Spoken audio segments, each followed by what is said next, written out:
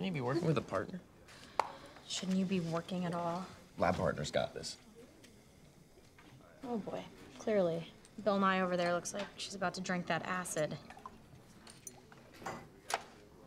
I work alone. Take a hint. Why are you so grumpy? You know, I should be mad at you. You ruined my favorite shirt. You called me fat and ugly, Wesley. What? No, I didn't. I called you the Duff. Yeah, excuse me. It's just that stands for designated ugly fat friend. The Duff doesn't actually have to be fat or ugly. You know, like Tony Romo, he's a Dallas Cowboy. It's not like he rides a horse, right?